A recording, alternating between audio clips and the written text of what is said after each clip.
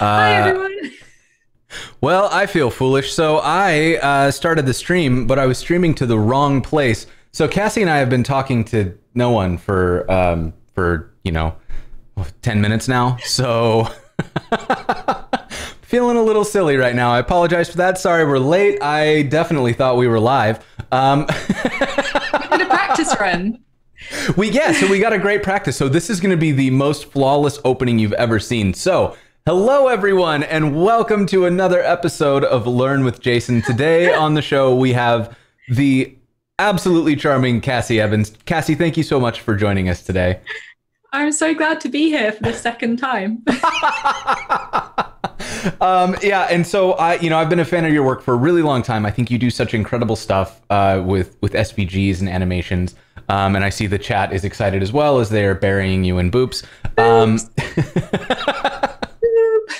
But so for those of us who are not familiar with your work before you perish from drowning in boops, do you want to give us a little bit of a background? And we both have to Yes. like tiptoe to. Hi, everyone. I am a front-end developer. I used to be a graphic designer, and I used to do a little bit of motion graphics before I learned how to code.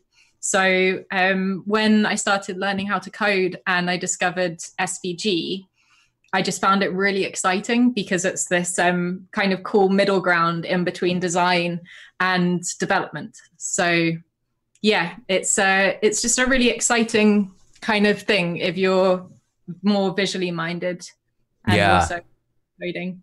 Yeah, and it's such a cool thing too because it's like I feel like it's one of those things that it looks like magic, right? Like when you put out the stuff like you've released, like your website has this SVG animation where the eyes follow your mouse around and those sorts of things, and it just feels so absolutely magical. But when you're doing this, it's like it kind of is, it's just math, right? Like it's a little bit of code, a little bit of math, and then you're able to make this magic. And so I'm really excited to learn that from you today. It's also a lot less math than you think it is because Oh, if you use Greensock, Greensock does the math for you. So that is excellent news because as the chat knows, I am not great at math.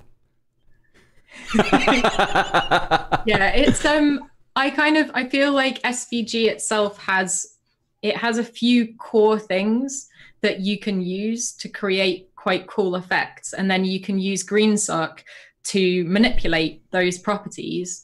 So it's kind of like a little interplay between animation and what SVG is actually capable of. And you'll actually get further with SVG understanding what SVG itself is capable of than you will just kind of starting to try and animate it. Yeah. Well, and what I think is really interesting about so Greensock, we talked a little bit about this before I realized that we were talking to no one. But one of the things that I've always been really fond of with Greensock is that it does so much. We've got episodes. We had Sarah Drasner was on and taught us some Greensock stuff, and it was really cool. Maybe one of the mods can find a link to that and drop it in the chat. But the thing that always freaks me out about Greensock is that I am immediately overwhelmed anytime that I try to work with it. So I'm really excited that you're going to help us break down a concept, and you're going to use something today that I think is really popular. I know that a few folks in the Party Corgi Discord were having a blast with it, which is the scroll trigger, right? Yes. Yeah. And that's going to be fun because scroll trigger is quite new, so I wouldn't say I'm an expert on it because it's just popped out. So Yeah. we can do a bit of learning together. Excellent. I'm so excited about that. All the way. Also, thank you, Nate, for the sub. I really appreciate it. So I think on that note, maybe it's a good idea we can switch over into pairing mode. And so everyone, make sure you go and follow Cassie on the tweeters. And also today, let's go back here and look at Cassie's code pen because it is just full of delightful things. I have prefers reduced motion turned on, which means that some of these are not working. But if you don't have prefers reduced motion, especially like go check out this one. This is the one where the eyes will follow your mouse around, and it's a whole lot of fun. Like I said, I turn off prefers reduced motion, and that means that a lot of these are beautiful to look at, but don't do the things that they would do had I not restricted my settings. And so today, oh, also before I forget, let's do a quick shout out to the sponsors. We've got live captioning going today, as we do every episode. It's provided by White Coat Captioning. Thank you so much, Amanda, for being with us today. And that is made possible to us by Netlify, Fauna, Sanity, and Auth0, who all generously sponsored the show to make this more accessible to more people, which I very much appreciate. So yeah, make sure you go check them out. And if you've got live events coming up, make sure you go check out White Coat Captioning. So on that note, I have a pen that I forked from you. So this is a thing that you made that is kind of a starting point. So would you mind maybe giving us a quick walk down or a walkthrough? Let's go into professor mode, right? Like and then I can share that with people, I think. I don't know. Let's find out. What happens if you click this? If you are able to change things, please don't. But in the meantime, yeah, it should allow you to follow along live as we're working in here, and hopefully that'll be a lot of fun. I can see some folks jumping in here, and I don't know if anyone can change, but we'll see. But yeah, while we're looking at this, you hackers, you dirty hackers. That's you. Okay, people can't change. Okay, excellent. All right, so this is working as intended. So let me walk through what I understand. We have a heading, and that's what's giving us this.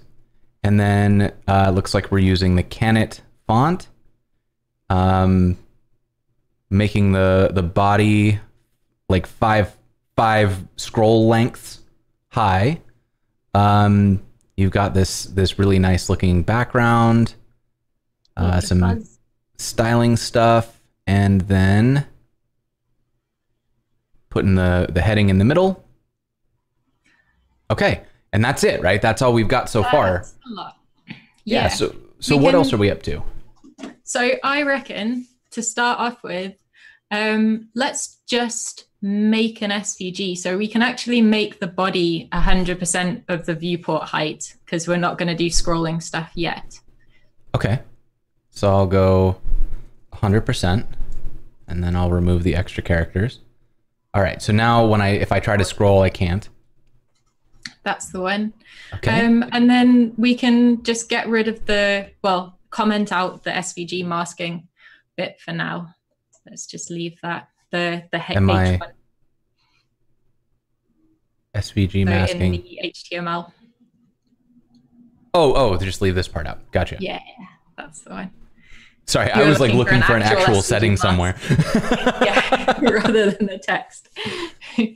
So yeah, cool. I think the thing that I'm the most excited about with like today making a scrolly kind of UI mask is that graphic, like illustrative SVG, you kind of have to put it together in a graphics editor. Like you don't have to, you can be really badass and just hand code it, but you have to know quite a lot to hand code a whole kind of illustrative SVG. Right. Whereas what we're doing today is going to be quite simple in terms of markup. So we can actually hand code it. Okay. Which will be good to kind of demystify things a bit. So yeah, start by writing an SVG tag. Okay. That's as much as I know. We've now exceeded my knowledge.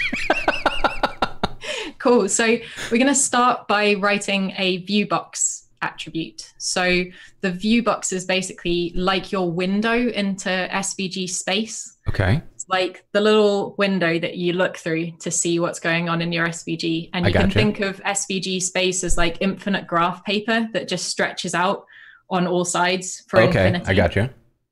So we're going to start off at 0, 0. So yeah, that's the one. And then we're going to say maybe 1,000 and another 1,000. And that is the first number is the X coordinate. Second one is the Y coordinate. And so, so what we B in VBox. Capital B. Yeah. Like that? Yep. Okay. And so what we've just done, if I'm understanding this correctly, is we've basically said, I want I want to see our SVG from 0, 0 on the grid to 1,000 pixels and 1,000 pixels. So we just drew a square, a 1,000 pixel square. Yep. Okay. The thing that people sometimes get wrong is they think that the second set of values, so the third and the fourth value, are also coordinates, and they're not coordinates. They are the amount of the SVG that you want to see.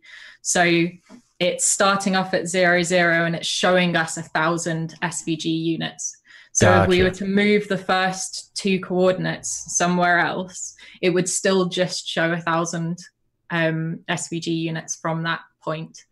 Right. So saying that, like, if we were to, because right now what we're doing is everything's going to be relative to like the top left of the SVG.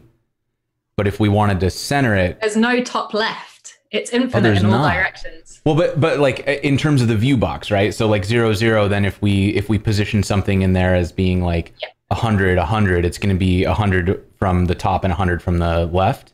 Yeah. But if we set the 0, 0 to be like 500 or something, and then our top was 100, 100, it would actually be like 400 up and 400 left. Is that right? Yeah. So you wouldn't be able to see it. Yeah. It's all very, I get it. When that infinite graph paper thing is actually a really, really helpful way to think of it, because then you can picture that axis.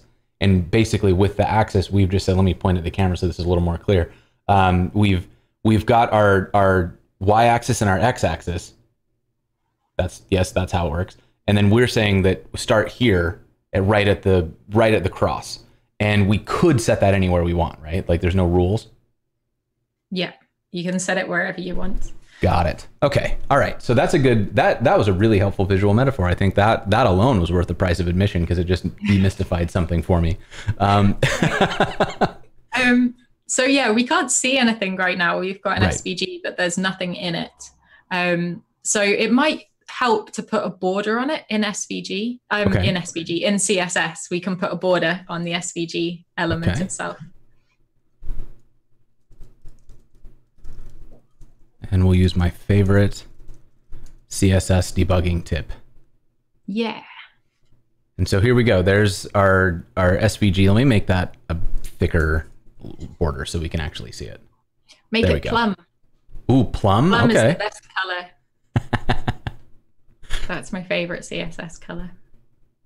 Plum. Got it. Okay, so now we've got an SVG. We can kind of see it here.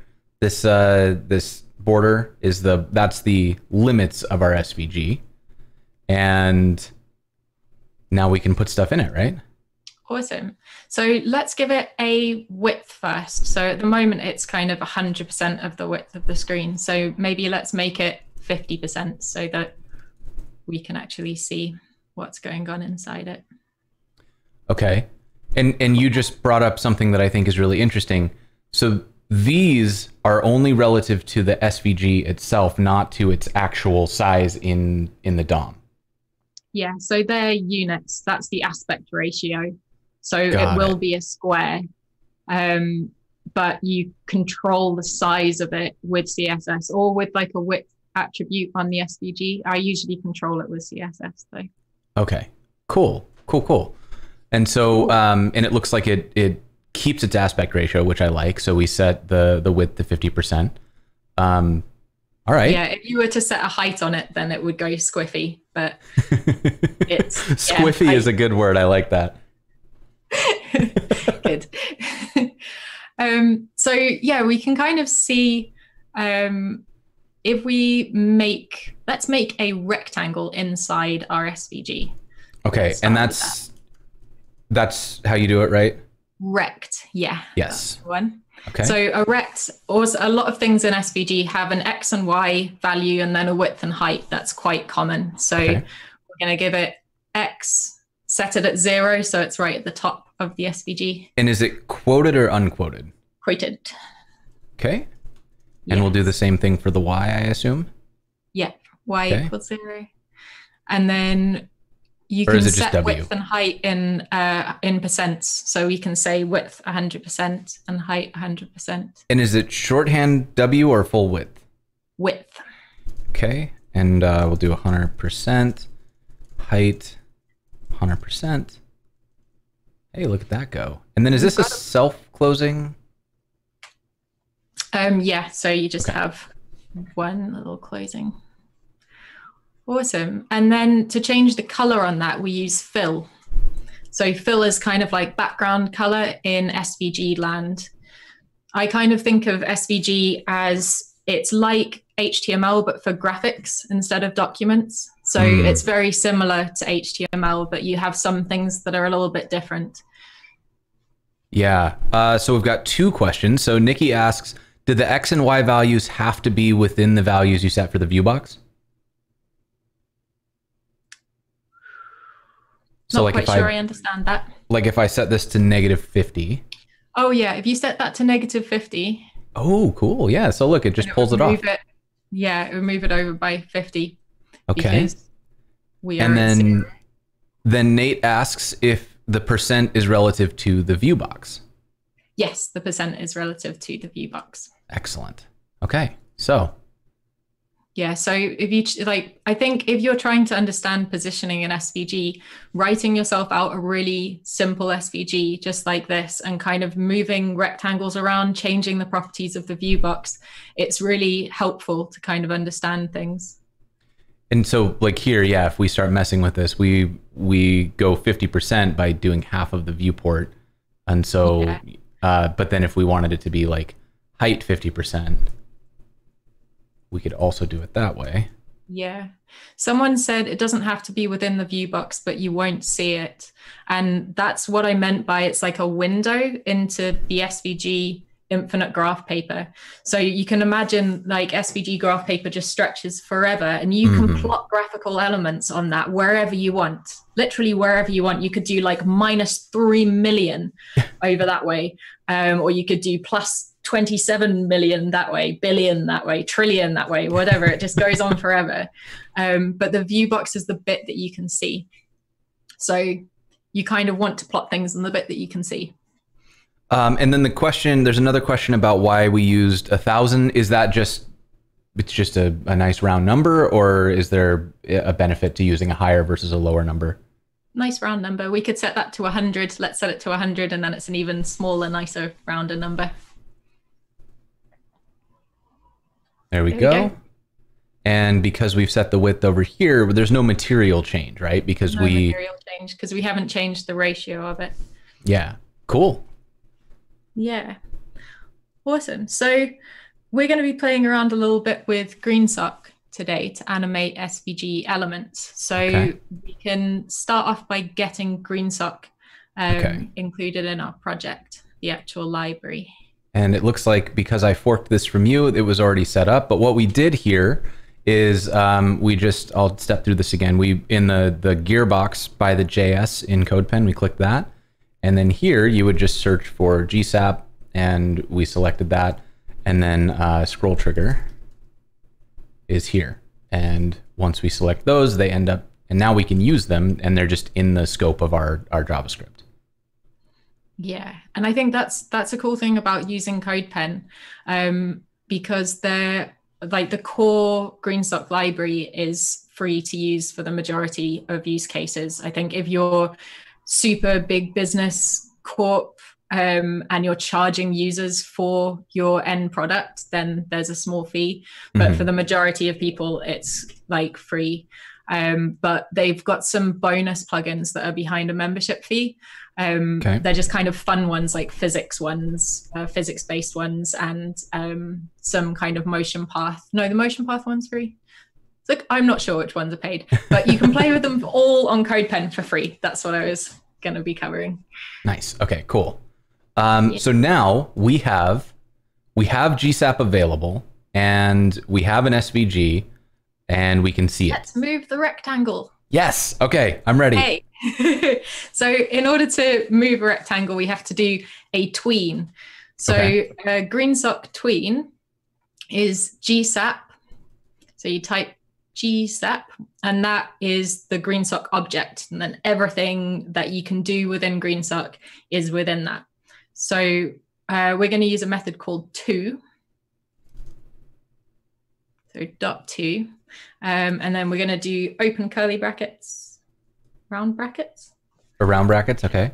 Those are the ones. And then we're going to choose a target. So, we haven't given a class to our rectangle. So we should go add a class to our rectangle so we can target it. You could also target it with just rect if you wanted, but then that's probably not the best plan. Right. Yeah. So is this right? Yeah, that's great. So Greensock uses document.query selector under the hood. So you can actually type whatever you want in there. I've put in some crazy CSS selectors to choose specific things before. Excellent. So then we're going to do a comma. And then we're going to pass in an object of settings. Okay. Awesome. So the very simplest thing that we can do is maybe let's just move it from to the right hand side. So let's say X%. X% like this? Mm-hmm, with a capital P.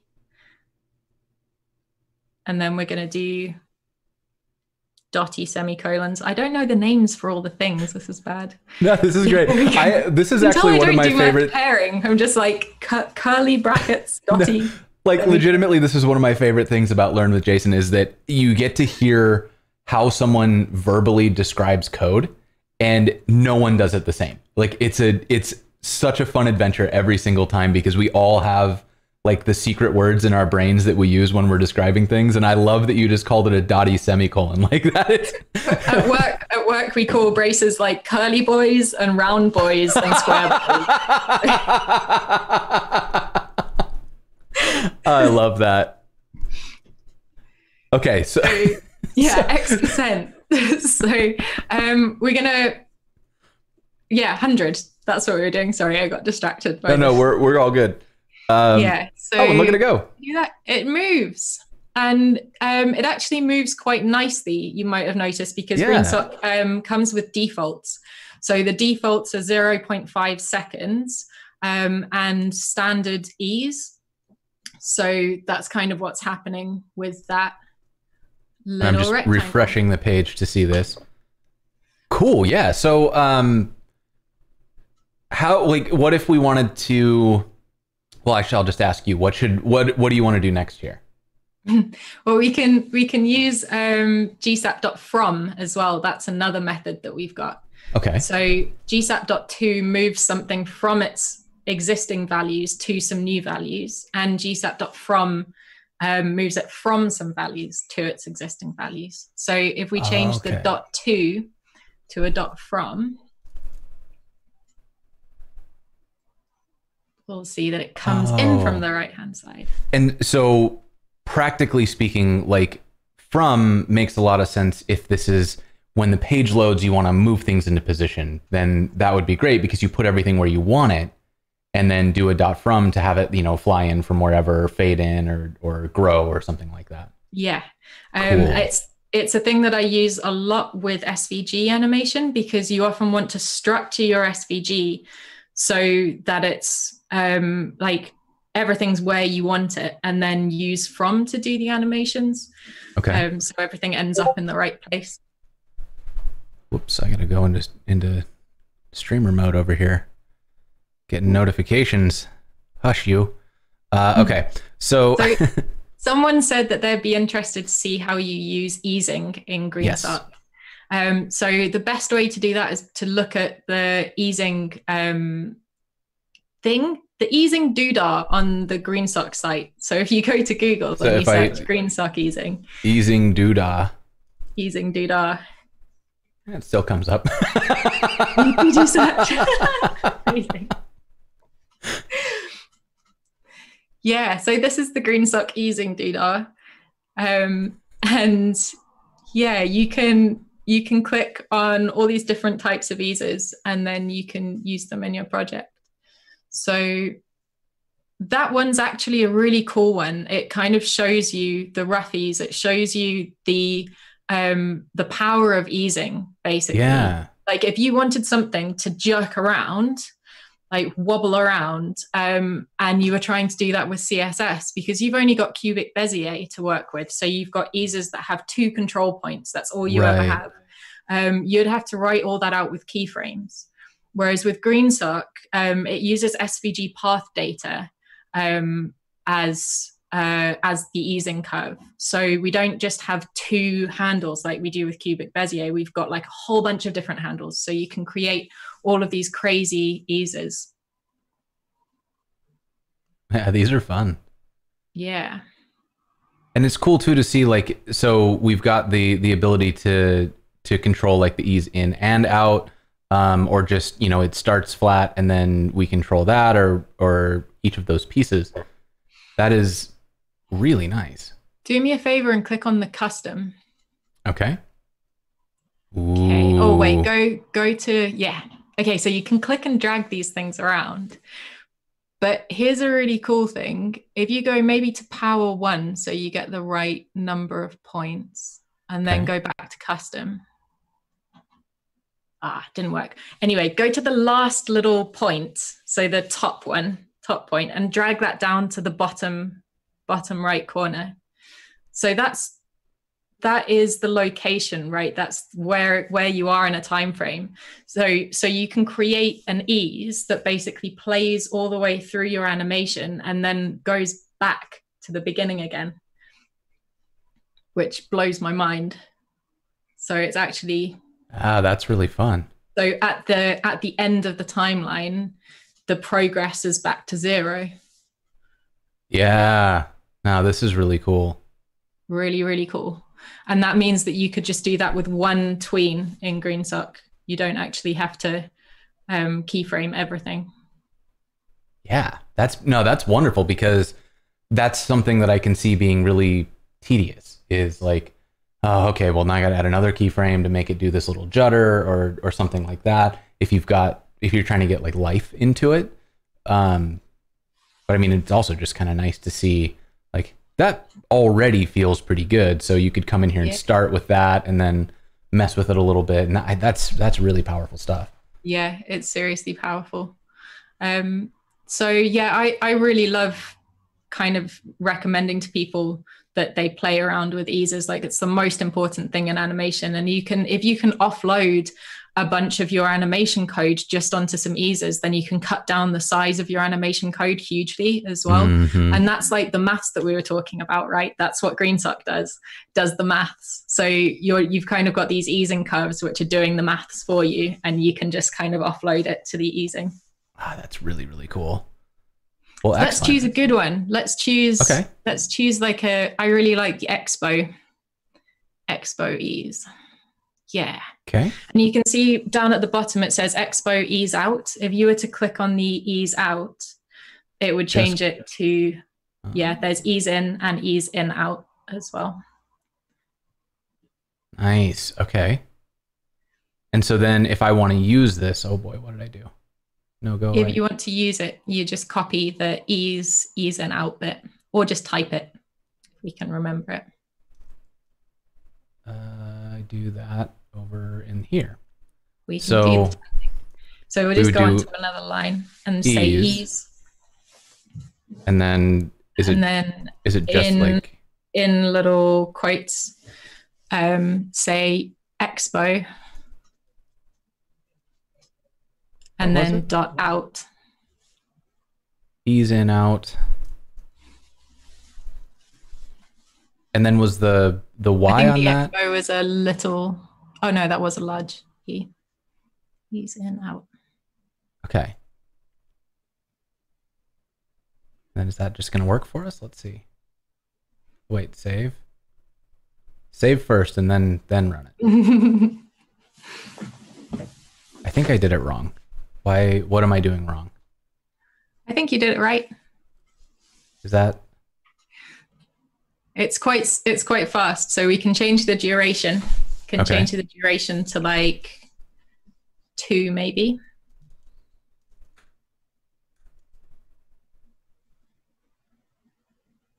Oh, it did. Okay, yeah, you're right. It was just too fast. Yeah, that's the one. Cool. Oh, did I think I'm in, this is V2, Oh, so I need it to be V3. Oh, yeah, you need to be in 3. Oh, thank you, chat. So now I need, now where's my easing? I got in that noticed that. Okay, so then it's still the same though. Just lowercase expo.out. Expo. Yeah, I was wondering that. I was like, it should be a little e, but that wasn't. So you can do it like this instead. Yeah, and .out is the default as well, so we can just say expo. And if we do ease in out, then we get that same, like it starts slow and then speeds up and then slows out again. That's really nice. Cool. Okay, I'm ready. Well, so that did exactly what we wanted. Yeah, awesome. So yeah, so this is just like a rectangle, right? And that's a little bit boring. Well, it's fun, but it could be more fun. Mm-hmm. So let's use this as a mask on an image. Okay. So if we go into our SVG, the first thing, I guess, is adding an image into our SVG.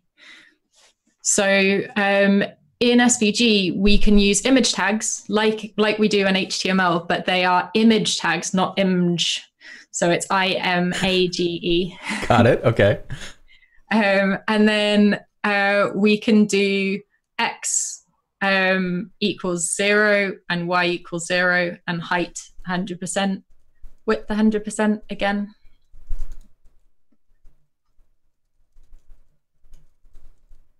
Okay, width 100%. And then I need to find an image, I assume? Yeah. Okay, so let's go to Unsplash. We have a request for piglets, which, chat, I understand your motivation, but I'm feeling a little bit betrayed that it's not. Oh, okay. All right. This is a good piglet, though. That's a good piglet. All right. All right. You win. I was going to be mad at you for not doing corgis, but I can make this. This is some cool stuff we can do.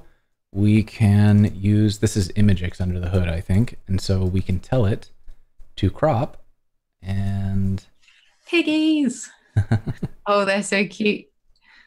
I think we even do like, is it like that? No, it's crop entropy, I think.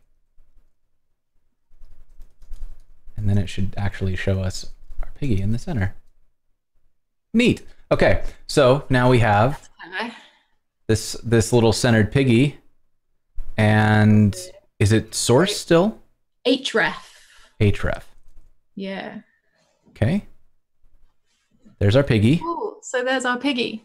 And now we've got a square SVG. So it is it looks like it is the perfectly proportioned piggy. But if we were to change the view box in our SVG and we were to make it twice as high as it is wide. We said height 100%. We said height 100%. Oh, we have. Yeah. Okay. Interesting. So it hasn't stretched. And I think that's because the preserve aspect ratio for images must be different than SVG. That did a different thing from what I was expecting.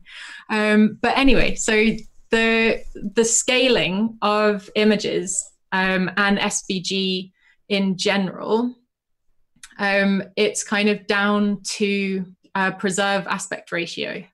Nice. So we can use preserve aspect ratio to kind of change it. Okay, cool. So I'm just dropping a link to the URL parameters that you can use in Unsplash. And so if I say preserve aspect, do I say it in here or do I add it as a CSS prop? In the image, yeah. So it's an attribute. You can have preserve aspect ratio. A lot of people see it on an SVG element, SVG itself, but you can actually use it on things inside an SVG as well. And then is this camel cased? Yeah. Preserve aspect ratio. A and R are both big letters. Okay. Awesome. So preserve aspect ratio is basically like background cover and contain, like we have in CSS, but it's SVG world version of that. So rather than cover and contain and background position, we have, well, I'll give you an example. So if we go preserve aspect ratio equals. And then quotes, and we're going to say X mid, so little letter X, capital letter M ID. Yeah, I think. Okay. And then I think it's capital Y, capital M. Like spaces or? No, no space. So capital Y, capital M. Okay. Capital Y. Capital Y, capital M. Yeah. Well, not what you'd expect. So Y mid, and then slice after that. Okay. Oh, I think that says X mid, Y mid. So X mid, Y min. Y min. Yeah. And then a space between slice and Y min. And is slice lowercase then? Slice is lowercase, yeah. Okay. Did we get it? Hey, there we go. Hey, okay, cool. So that was kind of complicated to write out, but X mid and Y min. Oh yeah, we could do X mid, Y. Someone in the chat's got me confused because they were saying X mid, Y min, but you can also do X mid, Y mid. So the X mid and the Y mid min bit is where that's positioned. Gotcha. On the x-axis and on the y-axis. So that's okay. saying x in the middle and y in the middle right now. And then and so min would be at the top of the SVG and y max presumably would be the bottom of the SVG? Yeah. Okay, that makes sense. I get that. So then we have left, center, right, top, middle, bottom as like our options for positioning. Mm-hmm. So if we change that to slice to meet, rather than sizing up and slicing off the excess, it will size up until it meets the SVG container. Gotcha. So if you change Y mid to Y min now, you'll be able to see it going up like a little elevator.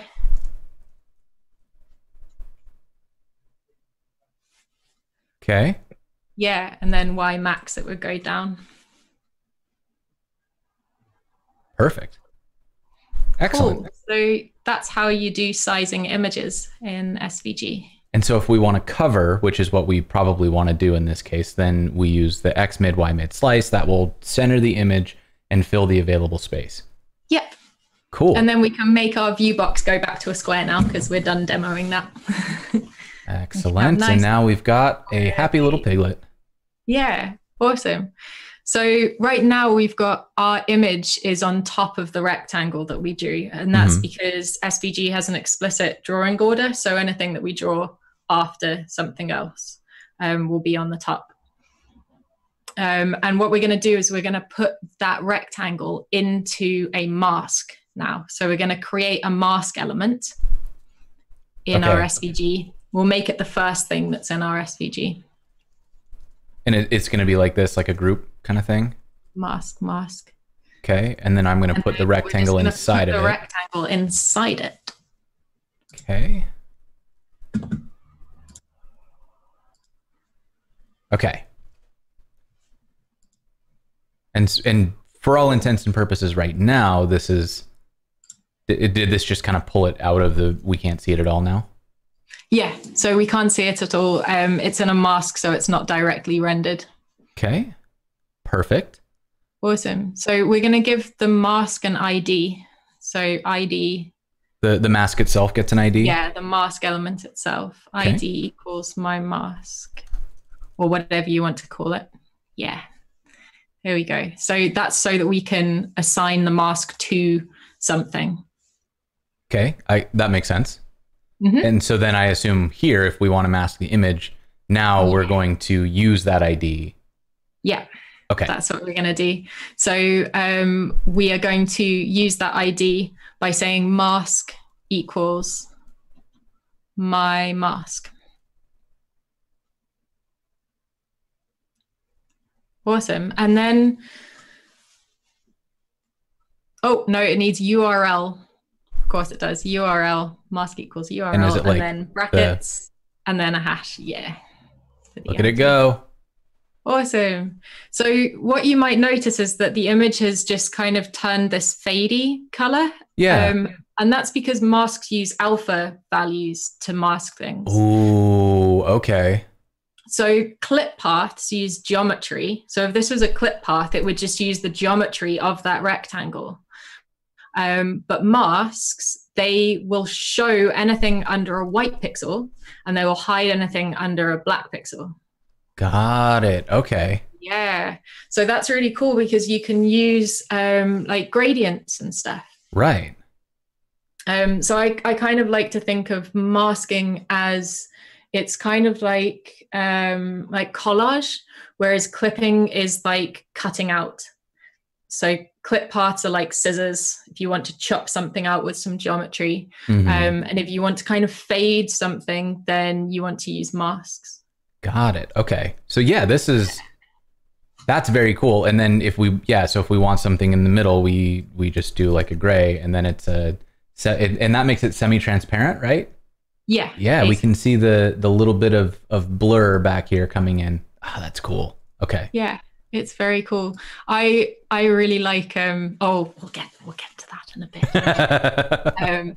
So yeah, we can take the border off the SVG. Okay, let's do it. As well now, because we've kind of got stuff in it, so we can see.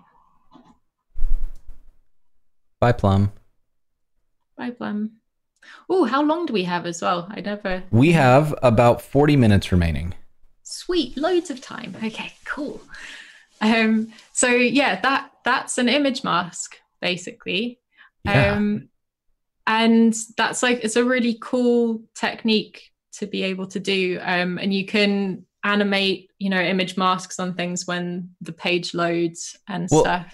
And I also like, what I love about this is that what we just did seems challenging. Like it seems like a lot, but really what we've done is we drew a box, we set that box as a mask, we loaded an image, and then we told it to use that mask. And even without this, so like we could drop out the GSAP stuff, and then we could just make this rectangle 50% wide or something.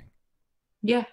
And now we can draw, like, a rectangle is a rectangle, but you can draw custom shapes and stuff in here. And now we've got control. We can make custom image shape borders and stuff, and we don't need a library or anything. We can hand code this. That's really exciting. And the other cool thing as well is that you can use SVG masks elsewhere on other HTML elements. So for the ease of use in this demo, I've got an image inside an SVG, but we could also have an image tag, and then we could apply the SVG mask to it in CSS. Wow. Okay. Someone's asked if I do guides or courses. I'm doing a course with smashing in February. Come to my course. How do I find that? Shameless plug. I think it's SVG Animation Masterclass. There it is. Yeah, I think that's the one. Go get it. Yeah. And these smashing workshops are really, really cool too. I love the format. This is one of the ones that goes across multiple days. They're short sessions, so you get time to learn something and then let it sink in before you move on to the next thing. Instead of traditional workshops where you get like information drilled into your brain for a full day and then you maybe retain a little bit of it. I really, really like these formats. So this is going to be a great one. Go get a ticket. I also have quite bad anxiety and imposter syndrome and all of that kind of stuff. So when I was writing the workshop, I deliberately wrote it so that people won't feel like left out or stupid. Like everything is like there for you that you need to know. I love it. I think I linked to the wrong one. This is the right one. February. Go get the February course. That's the one. The other one is over. Yeah, the other one, we've already done that. But yeah, okay. So now that we have a masked image, what would you like to show next? Okay, so let's do, what should we do next? Okay, let's do a cool Greensock thing. So yes, it's going to involve you drawing more rectangles in your SVG. Well, fortunately, thanks to you, I am now a rectangle expert, so I am so ready. Of rectangles. So what we're going to do is we're going to draw 10 rectangles that are all the height of the SVG, but only 10% of the width. Okay, and am I doing that in a mask? In the mask? Yes, in the mask. Okay, so we'll get one of these set up. Do they need a class, right? Yeah, so you can give them all the same class. We can give them a class of rectangles. The most descriptive. Yes, this is going to be great. Okay, so then this one is going to be x0 and y0, and width, if I can write, 10%, and height 100%. Yeah. And then if I copy paste this, 1, 2, 3, 4, 5, 6, 7, 8, 9, you need 10. you need to give it a fill first. No. Okay. All right. Let's undo all of that. Go back.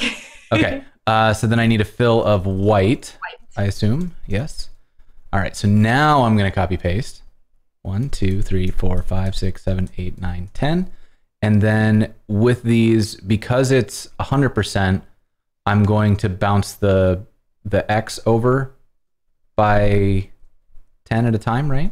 Yeah, 10 at a time. 40, 50, 60, 70, 80, and 90. 90. And we can get rid of our original rectangle that we're animating at the moment. Screw one up. Yeah, rectangle master at work. Taught you well, Jedi. Did I? Oh man, I still managed to screw it up, but we're okay. We're back. All right. So we've got all of our rectangles. I've taken off the main one, and so now, if we go to our Greensock and we say rectangles, got it. And let's change X% to Y. Okay. So what we'll see here is that it will target all of them together because it uses document.query selector under the hood. So it's just getting all of our rectangles. So that's basically no different to what we had before. Mm-hmm. But what you can do with Greensock is you can do staggers, and staggers are super cool. And it's only like a tiny bit of code as well. So we can say underneath duration. Okay. Someone's asked if I stream. I streamed once and someone was really horrible to me and I never did it again. So. No. But I've done 2 Twitch streams with other people now, and they've been really nice. So maybe sometime in the future. So yeah, stagger. Stagger. And then say 0.1. Let's do that. Ooh. Whoa. Jeez, that was so much. Again, just kind of blown away by how approachable this all is. It's, again, like when we started, I was saying that one of the things that overwhelms me about GSAP is that there's so much you can do. That just work? Holy buckets, indeed. The unit is in seconds, right? So we basically said start each, like if we're going to do 10 animations, start each 1.1 seconds after the one before it. Is that right? Yeah, that's the one. That's so cool. And you can pass in an object to stagger as well. So right now we've just kind of got the most simple stagger. But if you were to pass in an object instead of 0.1. Object, so some curly boys. Curly boys. Okay. Then what? And then we can say, let me just double checking the docs. Okay, so it's each. Each. And 0.1. Okay. So that will do what we did before. That's the default. You can also do a mount. So if we did a mount and 0.1 instead of each, yeah. Maybe do 0.4 or something because 0.1 will happen really quickly. Yeah, there we go. So a mount is like, that's the whole time and we want to stagger all of those elements. So if we wanted to take like a full second to start the transition, we could do it like this. And then the difference between the one on the left and the one on the right starting is 1 second. Is that correct? That's it. Yeah. Okay. So the whole animation duration will be 1 second. Excellent. Okay. That's awesome. Really cool. Okay. So then we can go also back say from in stagger.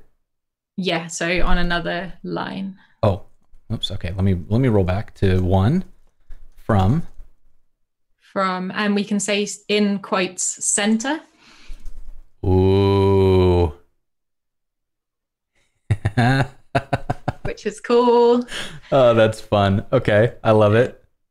And we can do from end, I think is one of them. So that will go from the end. Someone says from random. I didn't know you can do that. Let's try that. What?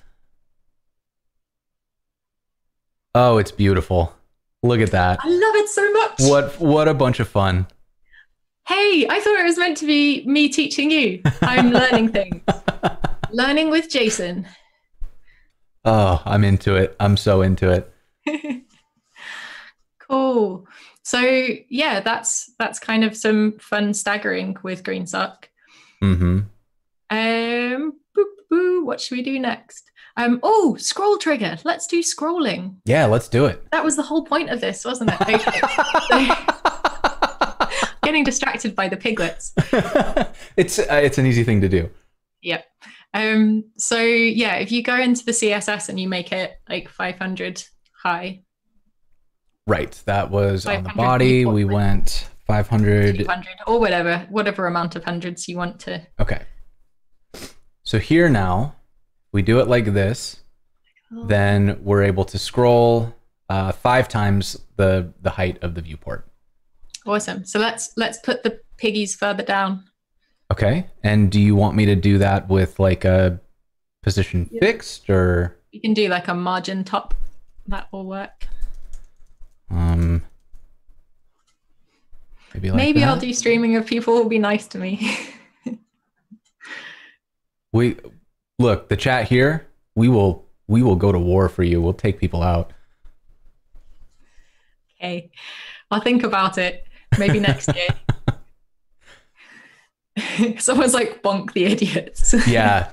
I mean, what I've noticed is like on this stream, you know, we've got a couple mods that do a great job. So, you know, like Tony is in here and a couple other folks who hang out and will, if anybody comes in and does nonsense, they just immediately get kicked, and it sets up a good like community standard, right? But it was a little rough at the beginning, but now that we've got good mods in place and people paying attention, it stays pretty positive in here. Yeah, it feels really nice and full of nice people in this stream. Be nice or get out. Absolutely, Brandon. That's the motto here. Okay, so I've bumped this. It's roughly halfway down the page now. Awesome. So we want to be triggering this on scroll. So we need to use scroll trigger for that. Okay. And we brought that in already. So that's in our document. Yeah. Okay. So I think it might be good to go to the Greensock docs actually. Okay. Just to have a little look so that people know where to go to and so that I can steal snippets. Oh, wait, I need the docs. Docs for scroll trigger. Here we go. I always go to their landing page and it has auto playing music, and I always just get like dun dun dun, dun in my headphones. This auto playing video, and it's very dramatic, and I've done it about 20 times now and I never learn. Okay. So yeah, scroll trigger is basically a replacement for scroll magic, because lots of people were using scroll magic and kind of trying to get scroll magic and Greensock to play nicely together, and it was a little bit difficult to do that. So Greensock were like, well, everyone wants to do scroll animation, so why don't we make a good scroll plugin? And I'm a big fan because they are they're very hot on performance at Greensock, and it uses one scroll event listener behind the scenes. So it just kind of adds things to that one listener. Nice. It does it in a really good performant way. So I think scroll animations can be a bit hefty sometimes. That's something I've noticed is like you'll go to a site and it looks beautiful, but if you scroll beyond like the slowest possible speed, the whole page judders and jumps, and then your laptop starts to lift off the table when the fans fire up. And so hearing that actually makes me really happy, because I've always loved the idea of doing these really interactive scrolls, but a lot of what keeps me away from it is that I just didn't think they could be performant. Yeah. I mean, they say here there's no scroll jacking. So they do things in a really good way. That doesn't mean that you don't have to be responsible. Like Sure. with animation, with great power comes great responsibility. So if you animate everything, it's going to be laggy. Like there's only so much that Greensock can do. But if you're responsible and you're using scroll trigger, you're going to be quite a lot of the way towards a good performant animation. Nice. And so if I'm understanding this correctly, does this mean that all we have to do to make this work is add this one line and, oh my goodness. Okay. So let's make that That's the most happen. simple. And so it's a lot like the stagger that I showed earlier. There's like the simple version, and then there's the one where you can pass in an object. Okay. So I'm just going to set up scroll trigger, and we're going to say, what did we call this thing? We should give our SVG an ID. So we can give it an ID. Yeah. Or we can use SVG, I guess. Let's do it like this. Piggies. Okay, so we've saved. And now, assuming I didn't typo anything, when we scroll down the page, when we see the piggies come in, that's when we'll see this animation. So here we go. Look at that. Oh my goodness. That is amazing. And it's currently set up to only go once. So once we've showed it, it doesn't do it again. But if I refresh, there we go. There's our piggies. Dang, that's cool. That's super cool. And like what a truly like effortless way to make that happen too. Like that's not what I would have expected, right? Like I think I'm getting a lot of my fears of GSAP kind of reset here, because I thought this stuff was hard. And what I like is that it's not hard. You just have to know what you're looking for, not necessarily be a genius. You can do really complicated things with it. So I've got a lot of code pens where I have really pushed its limits, and I've written loads and loads of Greensock code. And if you were a beginner and you looked at that, you'd probably be like, oh, what is this black magic? But you can do really complicated things with it because it is so friendly to use. Yeah. And the docs are so nice. And I always say the Greensock forums are basically like Stack Overflow, but with nice people. I like that. That's a strong endorsement. Yeah. So we were going to do a little liquid mask.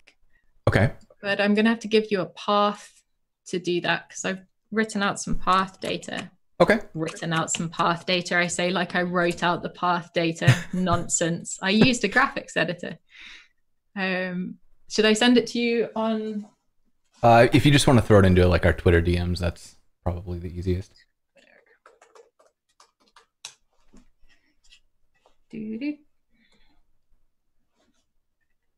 More boops while I'm finding the thing. Yeah, flood it, chat. Here we go.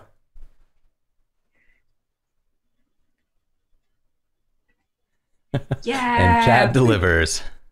So many of them.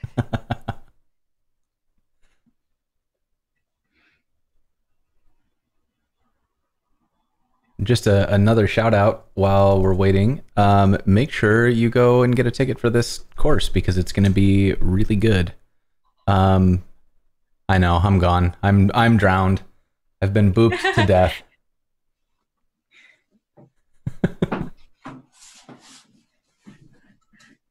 Well, when we finish drowning in boops, we can make a little liquidy thing. Okay, I have the path. Have you got it? And I'm coming back, and I'm ready.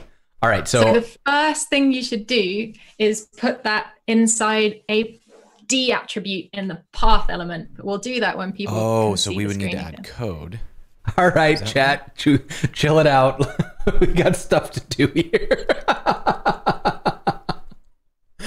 I definitely do need like a clear boops. Okay, so. Oh, I can see the piggies again! Yay! Okay. Okay. So not in the mask, because if we put it in the mask, no one can see it. So let's make it the last element in our SVG. Okay. And so you said it was in a path. Yeah. So in a path. And then a D element inside of that. D attribute. Yeah. So a D attribute. Got it. Yeah. So then is path self-closing? Yes, Oh, it is. thank you for the help, CodePen. D. So the D attribute is where all of the cool numerical gubbins goes that Okay. makes up a path. And so when we look at this, I feel like this is something that we probably would generate in like Figma or Sketch or something like that, right? Yeah. You can draw SVG paths out. I have tried it before with varying levels of success. Basically, what you need to know is that the numbers are commands. No, not numbers. The letters are commands and the numbers are coordinates. So the M at the beginning, that command basically means move to this point. Don't draw anything. Just kind of pick your pen up and put it down at that point. And the C is like a Bezier curve. Yeah, there's lots of different path commands. So if you're really interested in drawing out an SVG, you can kind of look up path commands on MDN and then just kind of give them a little draw. I'm pretty sure that Shirley and I did this. When did we draw the bucket? I think we drew the bucket. Yeah, someone said Shirley we explained these on a previous. I think, no, it's not that one. It's definitely not this one. This was when we tried to learn Nux and couldn't. I think it was this one when we drew. It's one of the ones in this series. And so that one would be a good one. And then I also did, while I'm in here, Sarah and I did a course where we did... Behold, my bucket! That's the one. What was that? That was from the episode with Shirley and I when we drew the bucket. We hand-coded our SVG bucket, and then I got really excited. Amazing. Behold my bucket. And then this is an episode that that Sarah and I did where we dug into some more like animation techniques. So kind of maybe something to dig into after this if you want to take this, you know, just get all the Greensock stuff going. So now I'm in here. I've got a path. I can't see it presumably. Well, actually, probably for a few reasons. One is because we're all the way down at the bottom. Yeah, let's turn that off for a second. So I'm going to just comment that out. Come back. Okay. And so it's a black box now. It's because the view box is different. So we're going to change the size of the view box to 800. Oh, okay. And 1000. And 1000. Okay. Oh, it's all black. Why is it all black? Do I need to add a fill or anything to my path?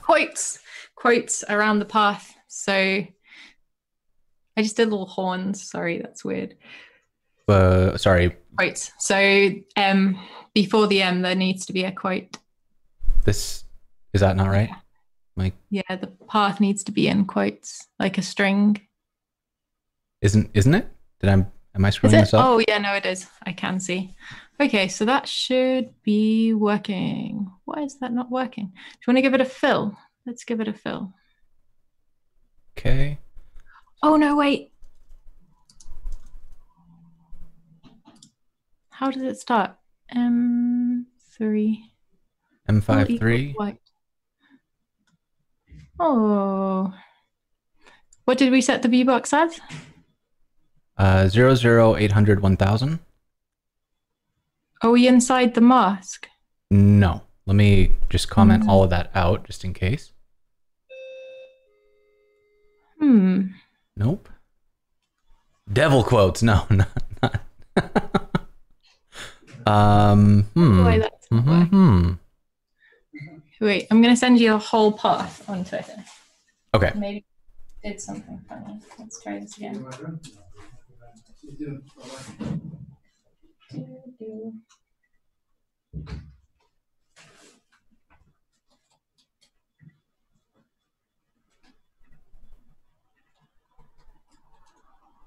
Try that. That looks Here we like go. exactly the same thing. So I've got my path.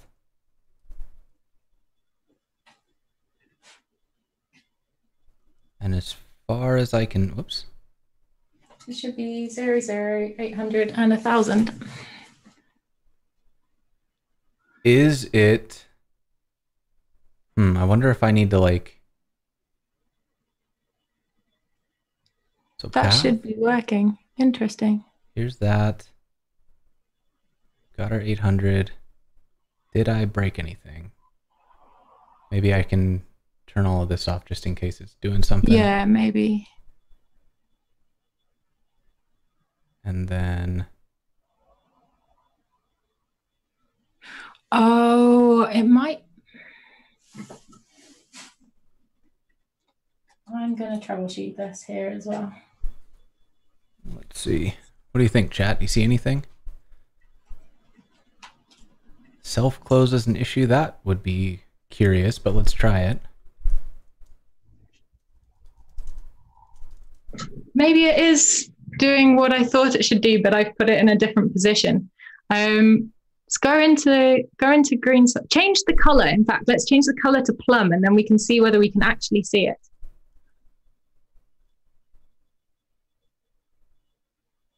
Plum. Scroll down. Where's it gone? It's disappeared entirely. Disappeared. What? What? That makes no sense. Why did it eat my... That was bizarre. Did you see that? It ate my path. Okay, so we can see it. We can see it. I thought we couldn't see it at all. That's fine. Let's go down to our Greensock code. Okay. And let's make a tween for that wobble path. So we're going to say gsap.from wobble. Then some curly boys. Curly boys. And then we're going to move it from the right-hand side. Let's try that. Is that so X? X%? X%, that's right. And then it was 100. Oh, I saw it. Did you see that? No, I didn't. Okay. Oh, come on.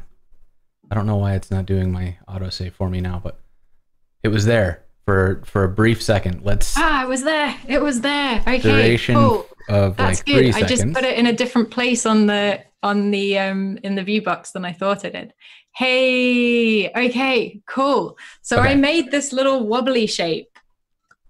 And what I've done with this wobbly shape is all the way over in the view box, and we actually want it to come in from the bottom right-hand corner.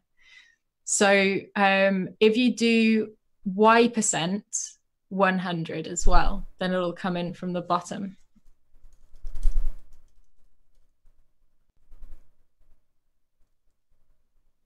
Oh yeah, look at it go. It's like a little liquid wobble. Yeah, that's fun. Yeah, awesome. Okay, so let's change the duration to 2. Got it. And then we're going to just steal the scroll trigger from our previous one. So we're going to leave the we're going to leave the rectangles now. No more rectangles. Okay, so We did it. got that. And then because it's in view, it's immediately visible. So let me move this back down. Cool. And then we're going to put that shape into the mask. So we're going to use that as a mask now instead of the rectangles. Yeah, someone said it's made them not scared of GSAP. That's awesome. Good. It also made me not scared of GSAP, which is wonderful news. So now I have... You can get rid of all of the rectangles if that makes it easier. I was going to keep them in just so that people could... I'll play around with them. Continue to play around. And then I'm going to get that out of here. And then I'm going to copy this path. And we'll move this up into our mask. Yeah. Okay, so now it's in there and it's got an ID of wobble. So I'm assuming here I change this to wobble. Oh no, because it's inside the mask. So we're referencing the mask element itself, and then that's inside the mask. Oh, I understand. Yeah. Okay, cool. Yeah, so you can have anything you want inside a mask. I've actually... Wow. It worked. And it's fadey again because we've used plum. So it's doing that masking thing. Oh, that's so cool. Okay. Yeah. So let me change that I've actually got a demo where I'm moving around lots of circles inside an SVG mask, but then those circles also have a filter applied to them. So they're all gooey and kind of clumping together, which is incredibly non-performant, and you wouldn't want to put it on the actual internet. But it's fun.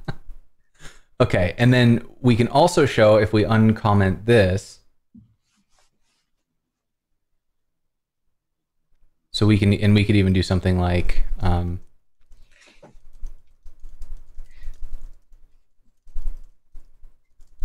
yeah, let's make the little piggy a bit smaller.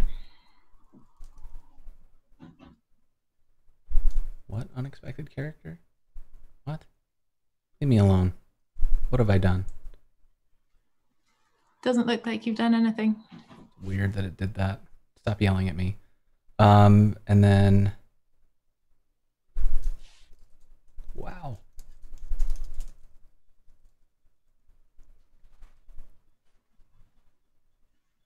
Sweet. Okay. Make the piggy smaller. Make him like 40% of the, what is he now? He's quite big. Yeah, a little smaller. And then, yeah, we can use scroll trigger now to kind of change how that behavior works. So at the moment, we're just saying piggies, like scroll, use the scroll animation when piggies comes into view, but we can pass in an object of different things. I got a cool idea from the chat. Ooh. To try a mixed blend mode. That's a cool idea. I like it. That's fun. Good call, chat. Okay, so now I'll actually do what you wanted. It's like zombie piggies behind the text.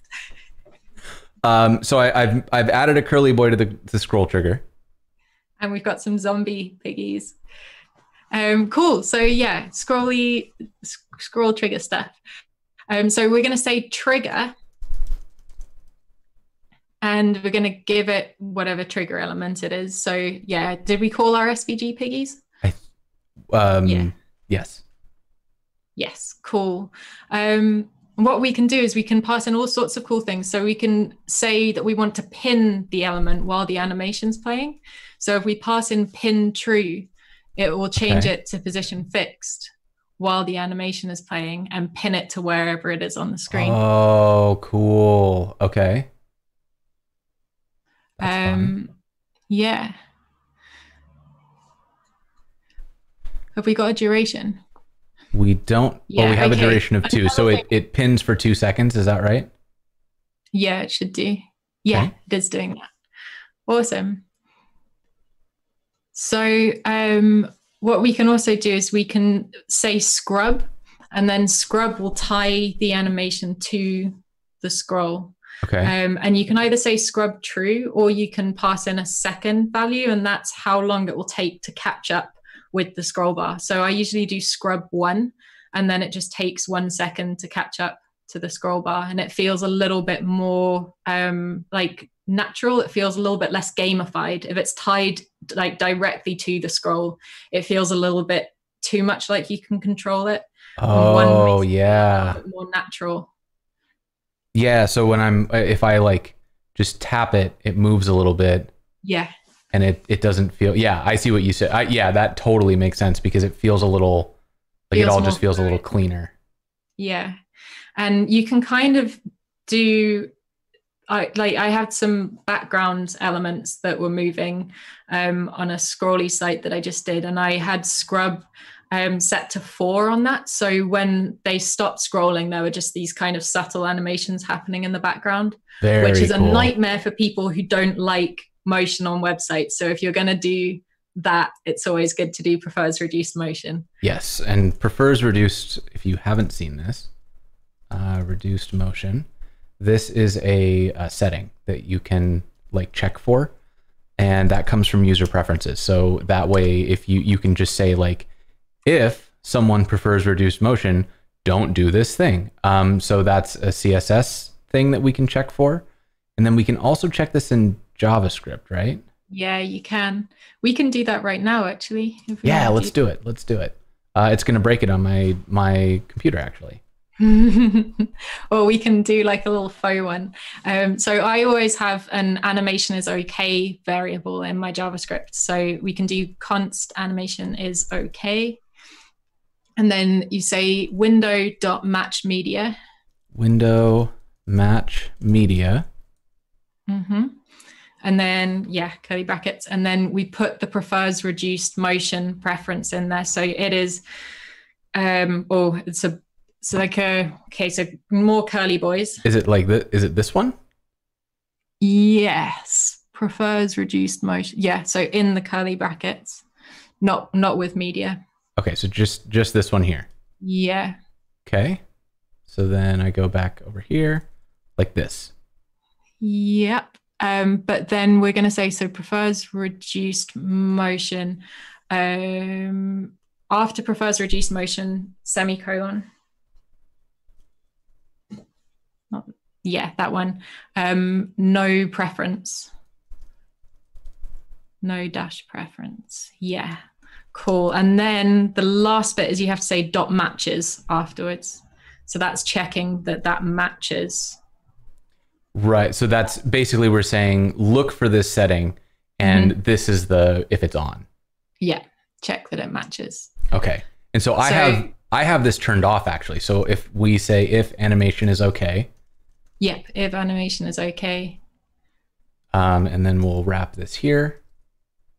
And so what we'll see now is that this actually isn't going to do the thing because I have it disabled, right? So we don't see the animation at all. And so because I have that and we want to see it, I'm going to turn this off and we'll see it come back. Yeah, and that returns true or false. So you could do animation not okay and just return out if you wanted. But yeah, that is it's an important thing to know.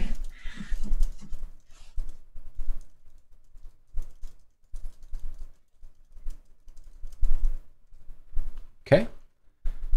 Excellent. I mean, this is really, really cool stuff. And we've got about 4 minutes left, so that's probably a good place to call it done. But holy crap, were we able to get a lot done in a short amount of time? Yeah, Cassie, this was absolutely incredible. Thank you so much for spending some time and teaching us today. Where should people go if they want to go further with this? I'm going to start by linking to your course one more time. Go get in on this workshop, get a ticket. Where else? So personally, I think that you can learn a lot. If you're interested in SVG animation, the thing that will help you the most is understanding SVG itself. So kind of look at SVG masks and clip paths and filters and all of that stuff. And I think the best place to look for that is on MDN. Like just look up the elements and pop them into CodePen and have a play around. And yeah, if you're interested in a particular thing, like always feel free to get hold of me, pop me an email or a message and I'll point you in the right direction. Okay. And then the Greensock docs, if you want to be digging into animation, the Greensock docs are really friendly. So, and they've also got loads of code pens that you can fork. So you can kind of learn by playing around, which is really good. That's always a really nice way to do it. And also, if you find Greensock intimidating and you've started learning CSS, say, and you're not so comfortable with JavaScript, you can animate SVG with CSS. So I don't usually animate SVG with CSS because it's quite difficult to chain animations together. And also there's a few like little cross-browser quirks with SVG transforms. But if you're playing around and learning things on CodePen, CSS is a really great place to start. So yeah, don't let fear of JavaScript or whatever hold you back. I think that's where I started. I started making CSS animations with SVG, and then I kind of moved to Greensock once I got more confident. Absolutely. And then I'm going to throw everyone back to your CodePen as well, because that is just a treasure trove of inspiring and exciting stuff. Make sure you go check all of these out. Well, cool. So Cassie, I think that's the end of the episode. So let's do one more shout out to our sponsors. We've had live captioning through White Coat Captioning. That's always available at lwj.dev/live. Thank you to Amanda, who's been helping us out today. That is made possible by Netlify, Fauna, Sanity, and Auth0, who all generously pitch in to make this show more accessible to more people. Make sure you go check out our schedule as well. We've got some really, really fun stuff coming up. Later this week, we've got Tanmay Gopal coming on to teach us Hasura.